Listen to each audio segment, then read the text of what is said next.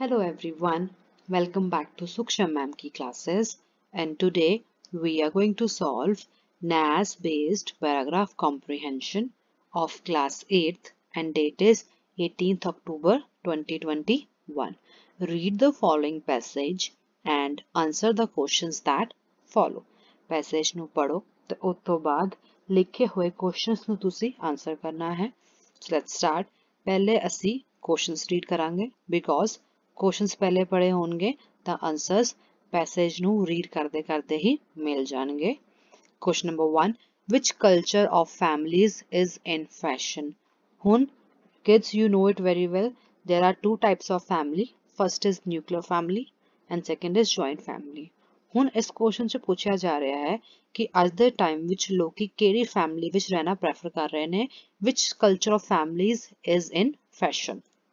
Question number 2, who is responsible for the pitiful state according to the passage? Pitiful means sad, कि आज दे time which जो साडी हालत है जो काफी pitiful है, sad है, उधर responsible कौन है? Third, question number 3, what things should be respected to maintain the sanctity of the family? Sanctity means importance. ठीक है, ਹੁਣ ਉਹ ਕਿਹੜੀ ਚੀਜ਼ ਰਿਕੁਆਇਰਡ ਹੈ ਜਾਂ ਉਸ ਕਿਹੜੀ ਚੀਜ਼ ਦੀ ਰਿਸਪੈਕਟ ਕਰਨੀ ਚਾਹੀਦੀ ਹੈ ਤਾਂ ਕਿ ਤੁਹਾਡੀ ਫੈਮਿਲੀ ਦੀ ਇੰਪੋਰਟੈਂਸ ਬਣੀ ਰਹੇ, ਮੇਨਟੇਨ ਰਹੇ.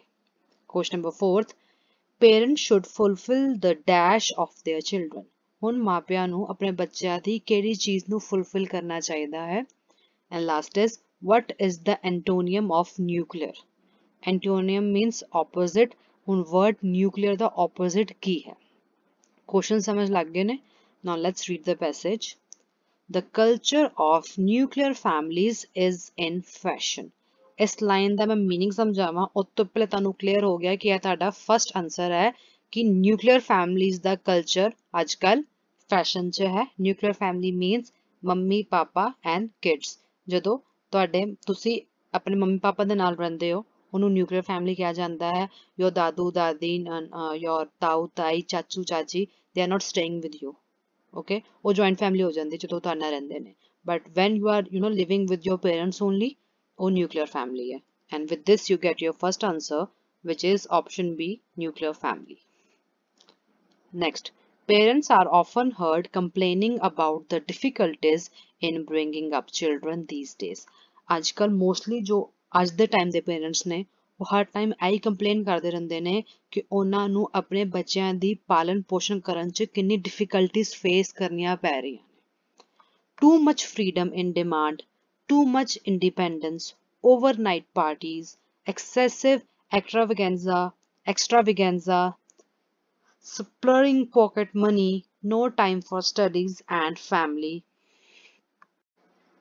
Too much freedom in demand, too much independence, overnight parties, excessive extravaganza, splurging pocket money, no time for studies and family. All this is a common cry of such families. ਹੁਣ ਜੋ families, ਜੋ parents complain ਕਰ ਰਹੇ ਨੇ ਕਿ ਸਾਨੂੰ ਬਹੁਤ difficulties ਦਾ ਸਾਹਮਣਾ ਕਰਨਾ ਪੈਂਦਾ ਹੈ, ਉਹ difficulties ਕੀ ਨੇ? ਕਿ ਹਰ ਬੰਦੇ ਨੂੰ family ਵਿੱਚ freedom ਚਾਹੀਦੀ ਹੈ, ਉਹਨੂੰ independence ਚਾਹੀਦੀ ਹੈ, ਉਹ ਓਵਰਨਾਈਟ ਪਾਰਟੀਜ਼ ਕਰਨਾ ਚਾਹੁੰਦਾ ਹੈ, ਉਹ ਬਹੁਤ ਲਗਜ਼ੂਰੀਅਸ ਲਾਈਫ ਜੀਣਾ ਚਾਹੁੰਦਾ ਹੈ, ਉਹ ਖੁੱਲੇ ਤਰੀਕੇ ਨਾਲ ਆਪਣੀ ਪਾਕਟ ਮਨੀ ਖਰਚ ਕਰਨਾ ਚਾਹੁੰਦਾ ਹੈ, ਤੇ ਉਹ ਪੜ੍ਹਨਾ ਨਹੀਂ ਚਾਹੁੰਦਾ ਜਾਂ ਫੈਮਿਲੀ ਨੂੰ ਟਾਈਮ ਨਹੀਂ ਦੇਣਾ ਚਾਹੁੰਦਾ. ਇਹੀ ਉਹਨਾਂ ਦੀ ਫੈਮਿਲੀ ਦਾ ਰੋਣਾ ਹੈ. ਕਾਮਨ ਕ੍ਰਾਈ ਮਤਲਬ ਕਿ ਇਹ ਕਾਮਨ ਰੋਣਾ ਹੈ ਜੋ ਇਹ ਫੈਮਿਲੀ ਰੋਂਦੀਆਂ ਨੇ ਜਿਹੜੇ ਨਿਊਕਲੀਅਰ ਰਹਿੰਦੇ ਨੇ. Aren't parents themselves responsible for this pitiful state? ਕਿ ਇਹ ਪੇਰੈਂਟਸ ਖੁਦ ਨਹੀਂ ਰਿਸਪੌਂਸਿਬਲ ਹੈ ਜੋ ਇਹ ਸਟੇਟ ਬਣ ਚੁੱਕੀ ਹੈ ਅੱਜ ਦੇ ਟਾਈਮ ਵਿੱਚ ਕਿ ਉਹ ਇੰਨੀ ਪ੍ਰੋਬਲਮਸ ਫੇਸ ਕਰ ਰਹੇ ਨੇ? ਤਾਂ ਇਹ ਤੋਂ ਸਾਨੂੰ ਨੈਕਸਟ ਆਨਸਰ ਮਿਲਦਾ ਪਿਆ ਕਿ who is responsible for the pitiful state? It's option C, parents, right? Now next,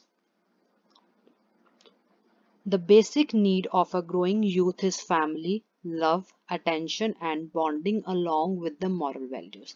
आज ਦੇ टाइम विच एक इंसान दी, एक यूथ बंदे दी जो मैच्योर हो रहा, ਵੱਡਾ ਹੋ ਰਿਹਾ, ਉਹਦੀ ਬੇਸਿਕ ਨੀਡ ਕੀ ਹੈ? ਉਹਨੂੰ ਫੈਮਿਲੀ ਮਿਲਣੀ ਚਾਹੀਦੀ ਹੈ, ਉਹਨੂੰ ਪਿਆਰ ਮਿਲਣਾ ਚਾਹੀਦਾ ਹੈ, ਉਹਨੂੰ ਅਟੈਂਸ਼ਨ ਮਿਲਣੀ ਚਾਹੀਦੀ ਹੈ ਤੇ ਉਹਦੀ ਬੌਂਡਿੰਗ ਬਹੁਤ ਅੱਛੀ ਹੋਣੀ ਚਾਹੀਦੀ ਹੈ ਮੋਰਲ ਵੈਲਿਊਜ਼ ਨਾਲ, ਆਪਣੀ ਸੰਸਕ੍ਰਿਤੀ ਨਾਲ, ਸੱਭਿਅਤਾ ਨਾਲ, ਸੱਭਿਆਚਾਰ ਨਾਲ. ਉਹਨੂੰ ਪਤਾ ਹੋਣਾ ਚਾਹੀਦਾ ਹੈ ਕਿ ਉਹਨੇ ਕਿੱਥੇ ਕਿਵੇਂ ਬਿਹੇਵ ਕਰਨਾ ਹੈ, ਵੱਡਿਆਂ ਦਾ ਸਤਿਕਾਰ ਕਰਨਾ ਹੈ, ਛੋਟਿਆਂ ਨੂੰ ਪਿਆਰ ਕਰਨਾ ਹੈ, ਸੋ ਔਨ। ਠੀਕ ਹੈ। One should not forget that charity begins at home। तो कह रहे ने कि किसी ਨੂੰ ਕਹਾਵਤ ਨਹੀਂ ਭੁੱਲਣੀ ਚਾਹੀਦੀ ਹੈ ਕਿ charity begins at home। ਜੋ ਵੀ ਤੁਸੀਂ ਕੰਮ ਕਰਨਾ ਚਾਹੁੰਦੇ ਹੋ, ਜੋ ਵੀ ਤੁਸੀਂ ਚੇਂਜ ਲਿਆਉਣਾ ਚਾਹੁੰਦੇ ਹੋ, ਪਹਿਲੇ ਤੁਸੀਂ ਆਪਣੇ ਘਰ 'ਚ ਲਿਆਓ ਤੇ ਆਪਣੇ ਆਪ 'ਚ ਲਿਆਓ। This is what they are meaning to say। ਕਿ ਤੁਸੀਂ ਕੰਪਲੇਨ ਕਰ ਰਹੇ ਹੋ, ਤੁਸੀਂ ਕਹਿ ਰਹੇ ਹੋ ਨਹੀਂ ਇਹ ਠੀਕ ਨਹੀਂ ਹੈ, ਉਹ ਠੀਕ ਨਹੀਂ ਹੈ, ਤੁਹਾਨੂੰ ਪਹਿਲੇ ਖੁਦ ਨੂੰ ਚੇਂਜ ਕਰਨਾ ਪਏਗਾ, ਆਪਣੇ ਘਰ ਨੂੰ ਚੇਂਜ ਕਰਨਾ ਪਏਗਾ। Then you can expect it from others ਕਿ ਦੂਜੇ ਵੀ ਤੁਹਾਡੇ ਲਈ ਚੇਂਜ ਹੋਣਗੇ। Independence and individuality both need to be respected in order to maintain the sanctity of family। ਹੁਣ ਸਾਡਾ next answer ਮਿਲ ਰਿਹਾ independence and individuality, option A। These both are supposed to be required to be respected। ਕਿ ਇਹਨਾਂ ਦੋਨਾਂ ਚੀਜ਼ਾਂ ਦੀ respect ਕਰਨੀ ਜ਼ਰੂਰੀ ਹੈ ਤਾਂ ਕਿ ਤੁਸੀਂ ਆਪਣੀ ਫੈਮਿਲੀ ਦੀ ਇੰਪੋਰਟੈਂਸ ਨੂੰ ਮੇਨਟੇਨ ਕਰਕੇ ਰੱਖ ਸਕੋ। Children today are to be handled with tact in order to bridge the ever widening generation gap। ਹੁਣ ਤੁਹਾਨੂੰ ਬੱਚਿਆਂ ਨੂੰ ਇਸ ਤਰ੍ਹਾਂ ਹੈਂਡਲ ਕਰਨਾ ਹੈ ਤਾਂ ਕਿ ਜੋ ਇੱਕ ਜਨਰੇਸ਼ਨ ਗੈਪ ਜਿਹਨੂੰ ਕਿਹਾ ਜਾਂਦਾ ਹੈ ਕਿ ਕਦੀ ਕਦੀ ਹੁੰਦਾ ਨਾ, ਕਹਿੰਦੇ ਆ ਕਿ ਪਾਪਾ ਤੁਸੀਂ ਨਹੀਂ ਸਮਝ ਪਾਓਗੇ, ਤੁਸੀਂ ਸਾਡੀ ਜਨਰੇਸ਼ਨ ਦੇ ਹੀ ਨਹੀਂ ਹੋ। That's what is called generation gap। ਕਿ ਇੱਕ ਜਨਰੇਸ਼ਨ ਦੂਜੀ ਜਨਰੇਸ਼ਨ ਵਿੱਚ ਇੰਨਾ ਫਰਕ ਆ ਚੁੱਕਿਆ ਹੈ ਕਿ ਬਹੁਤ ਪ੍ਰੋਬਲਮਸ ਹੋ ਰਹੀਆਂ ਨੇ। ਸਾਨੂੰ ਆਪਣੇ ਬੱਚਿਆਂ ਨੂੰ ਉਸ ਹਿਸਾਬ ਨਾਲ ਹੈਂਡਲ ਕਰਨਾ ਚਾਹੀਦਾ ਹੈ ਕਿ ਇਹ ਜੋ ਜਨਰੇਸ਼ਨ ਗੈਪ ਹੈ, ਇਹਦਾ ਜੋ ਬ੍ਰਿਜ ਹੈ ਉਹ ਪ੍ਰੋਪਰਲੀ ਬਣੇ। ਐ ਨਾ ਹੋਵੇ ਕਿ ਦੂਰੀ ਹੋਰ ਵੱਧਦੀ ਜਾਵੇ ਦੋ ਜਨਰੇਸ਼ਨਸ ਦੇ ਵਿੱਚ। Only the responsible demands to be fulfilled as there are too many expenses to be met and many social obligations to be taken care of by the parents। ਹੁਣ ਉਹ ਕਹਿ ਰਹੇ ਨੇ ਕਿ ਬੱਚਿਆਂ ਦੀ ਸਿਰਫ ਉਹੀ ਡਿਮਾਂਡਸ ਫੁੱਲਫਿਲ ਕਰੋ ਜੋ ਰੀਜ਼ਨੇਬਲ ਹੈ, ਜੋ ਸੱਚੀ ਚ ਉਹਨਾਂ ਨੂੰ ਰਿਕੁਆਇਰਡ ਹੈ। ਜੇ ਤੁਸੀਂ ਹਰ ਡਿਮਾਂਡ ਨੂੰ ਪੂਰੀ ਕਰਦੇ ਰਹੋਗੇ ਤਾਂ ਤੁਹਾਡੇ ਲਈ ਕਾਫੀ ਪ੍ਰੋਬਲਮਸ ਹੋਣਗੀਆਂ, ਤੁਹਾਨੂੰ ਪ੍ਰੋਬਲਮਸ ਹੋਣਗੀਆਂ, ਸੋਸਾਇਟੀ ਤੋਂ ਵੀ ਤੁਹਾਨੂੰ ਫੇਸ ਕਰਨਾ ਪਏਗਾ ਓਬਲੀਗੇਸ਼ਨਸ। ਤੇ ਇਹ ਚੀਜ਼ ਦਾ ਧਿਆਨ ਕੌਣ ਰੱਖੇਗਾ? ਪੇਰੈਂਟਸ ਰੱਖਣਗੇ। ਠੀਕ ਹੈ ਕਿ ਉਹਨਾਂ ਨੇ ਰੀਜ਼ਨੇਬਲ ਡਿਮਾਂਡਸ ਵੀ ਫੁੱਲਫਿਲ ਕਰਨੀਆਂ ਨੇ। ਤੇ with this we R getting R next answer. Parents should fulfill dash of their children, option D, reasonable demands। Now next is, our forefathers lived happily in joint families। ਜੋ ਸਾਡੇ ਪੂਰਵਜ ਸੀਗੇ, forefathers ਸੀਗੇ, ਉਹ joint family ਵਿੱਚ ਕਾਫੀ ਖੁਸ਼ ਰਹਿੰਦੇ ਸੀ। Children loved to live with their cousins and learned to adjust within limited means।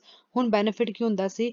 ਬੱਚੇ ਜੋ ਹੁੰਦੇ ਸੀ ਆਪਣੇ cousins ਦੇ ਨਾਲ ਰਹਿੰਦੇ ਸੀ, ਉਹਨਾਂ ਨੂੰ adjust ਕਰਨਾ ਆਂਦਾ ਸੀ limited resources ਦੇ ਵਿੱਚ। ਘੱਟ ਚੀਜ਼ 'ਚ ਕਿਵੇਂ adjust ਕਰਨਾ ਹੈ, ਕਿਵੇਂ ਖੁਸ਼ ਰਹਿਣਾ ਹੈ, ਉਹ ਉਸ ਟਾਈਮ ਤੇ ਬੱਚੇ ਜੁਆਇੰਟ ਫੈਮਿਲੀ ਵਿੱਚ ਆਪਣੇ ਕਜ਼ਨਸ ਦੇ ਨਾਲ ਰਹਿ ਕੇ ਸਿੱਖਦੇ ਸੀ। ਹੁਣ ਅੱਜ ਦੇ ਟਾਈਮ ਤੇ ਕੀ ਹੁੰਦਾ ਹੈ, ਕੱਲਾ ਬੱਚਾ ਹੈ, ਇਕਲੌਤਾ ਬੱਚਾ ਹੈ, ਉਹ ਕੱਲਾ ਰਹਿ ਰਿਹਾ, ਉਹਨੂੰ ਸ਼ੇਅਰਿੰਗ ਹੀ ਨਹੀਂ ਆਉਂਦੀ, ਉਹਨੂੰ ਪਤਾ ਹੀ ਨਹੀਂ ਹੈ ਕਿ ਐਡਜਸਟ ਕਿਵੇਂ ਕਰਨਾ ਹੈ, ਉਹਨੇ ਆਪਣੇ ਦੂਜੇ ਭਰਾ ਨਾਲ ਜਾਂ ਆਪਣੀ ਫਰੈਂਡਸ ਨਾਲ ਕਿਵੇਂ ਚੀਜ਼ ਨੂੰ ਸ਼ੇਅਰ ਕਰਨਾ, ਬਿਕੋਜ਼ ਉਹਨੂੰ ਹੈਬਿਟ ਹੀ ਨਹੀਂ ਹੈ। ਉਹਨੂੰ ਹਮੇਸ਼ਾ ਚੀਜ਼ਾਂ ਮਿਲਦੀਆਂ ਜੋ ਉਹ ਆਪ ਕੱਲਾ ਯੂਜ਼ ਕਰ ਰਿਹਾ। But wear as if you are living in a joint family, you are living with your cousins, sisters and brothers, you know learn how to share things, how to adjust with minimum limited resources, means and so on। There was perfect harmony between the generations। ਤੇ ਜੋ ਦੋ ਤਿੰਨ generations ਇਕੱਠੀਆਂ ਇੱਕ building ਦੇ ਅੰਦਰ, ਇੱਕ ਛੱਤ ਦੇ ਅੰਦਰ ਬਹੁਤ ਅੱਛੀ ਤਰ੍ਹਾਂ ਰਹਿੰਦੀਆਂ ਸੀ, ਹਾਰਮਨੀ ਦੇ ਨਾਲ ਰਹਿੰਦੀਆਂ ਸੀ, ਪਿਆਰ ਮੁਹੱਬਤ ਨਾਲ ਰਹਿੰਦੀਆਂ ਸੀ। No matter ਕਿ ਕੀ ਚੱਲ ਰਿਹਾ ਹੈ, ਕੀ ਨਹੀਂ ਚੱਲ ਰਿਹਾ, but still they were living together with love।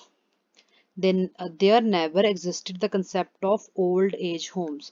ਹੁਣ ਇਹੀ ਰੀਜ਼ਨ ਸੀਗਾ ਕਿ ਅੱਜ ਦੇ ਡੇਟ ਵਿੱਚ, ਜਿਵੇਂ ਤੁਸੀਂ ਕਹਿੰਦੇ ਹੋ ਨਾ ਕਿ 올ਡ ਏਜ ਹੋਮ ਹੈ ਜਿੱਥੇ ਤੁਸੀਂ ਆਪਣੇ ਬੁੱਢੇ ਮਾਪਿਆਂ ਨੂੰ ਛੱਡ ਸਕਦੇ ਹੋ, ਤਾਂ ਦਾ ਚੀਜ਼ ਕਿਉਂ ਨਹੀਂ ਹੁੰਦੀ ਸੀ? ਕਿਉਂਕਿ ਸਾਰੇ ਜੁਆਇੰਟ ਫੈਮਿਲੀ 'ਚ ਰਹਿੰਦੇ ਸੀ, ਸਭ ਨੂੰ ਇੱਕ ਦੂਜੇ ਨਾਲ ਰਹਿਣਾ ਆਉਂਦਾ ਸੀ, ਐਡਜਸਟ ਕਰਨਾ ਆਉਂਦਾ ਸੀ।